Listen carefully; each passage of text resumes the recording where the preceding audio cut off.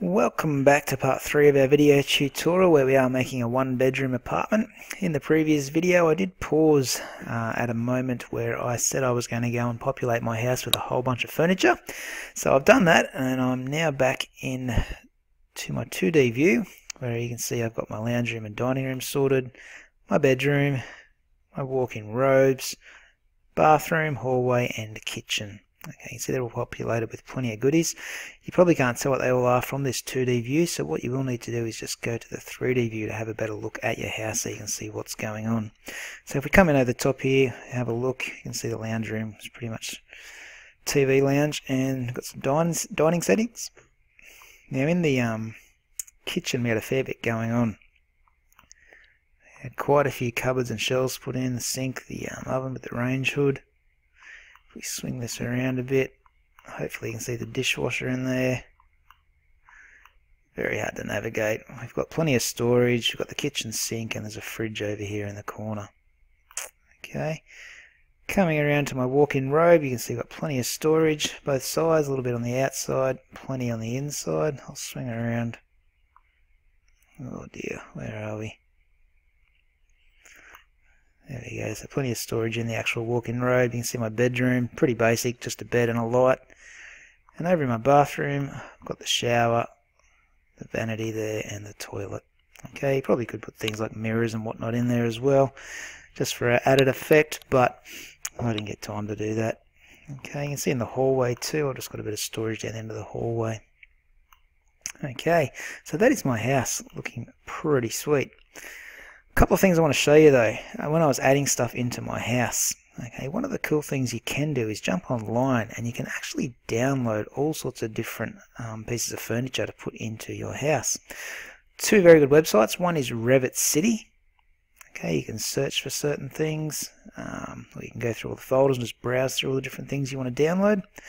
Or we've got this BIM Object website.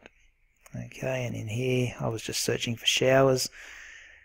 Because I didn't think Revit had a very good selection, but you can go in here, search showers, and there's all sorts of different things you can download. Okay, they're actual parts that do exist in the real world, and they just convert them into little drawings for you to go into your design. So all you do is download the Revit file, and when you add a component, you should be able to search through your account and add it in.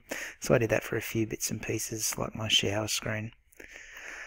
What we might do next is put some ceilings on to our apartment now that we've finished decorating inside. Okay, and that way I can put a ceiling fan in as well.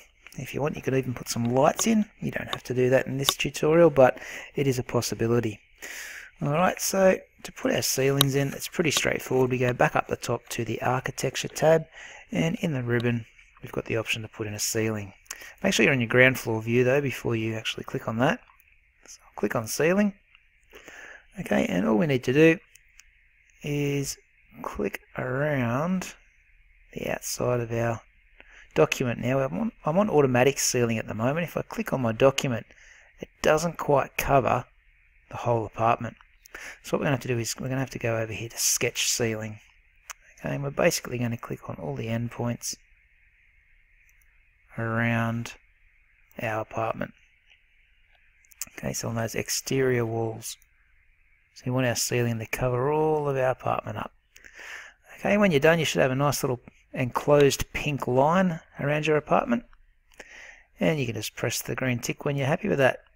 And that puts the ceiling on. Now you can't see that in the ground floor view obviously, but if you go over to the 3D view now, you can see we've got a ceiling on our apartment. You can see some of the walls just coming through there, but don't worry about that. But we have got a roof on our apartment now. So the only way to look in now is through these two rear windows. Alright. So what I might do now, while we're still in this video here, is put in some sliding doors out the back here. So we're going to add a little deck onto our apartment very shortly. So to get these sliding doors in, what we need to do is head back to our ground floor tab over here. And we're going to go up to the component button in our architecture tab and load in a family. Okay, now I'll just get back a folder here so I can show you where I went. I went into the doors folder, and from the doors, plenty there to pick from. Okay, we want to get this sliding door 4 panel. Okay, there might be an error when we open this. Okay, there it is there. You might get this, you might not. Hopefully you don't, but if you do get it, okay, it's just saying it can't load in the family files. So just say no to that. Alright, now if we look down in our panels here, in our project browser, we've got doors. Okay, and it couldn't load in the 4-panel glass doors that we wanted. So what I'm going to do is I'm going to head over to Windows Explorer here, so my account, and I've navigated my way through to the Revit libraries, and I've found the sliding doors here. I'm just going to double click on it to open them. Okay, and that opens up the glass doors in Revit just as a single file. Alright, so what we can do is click Load into Project.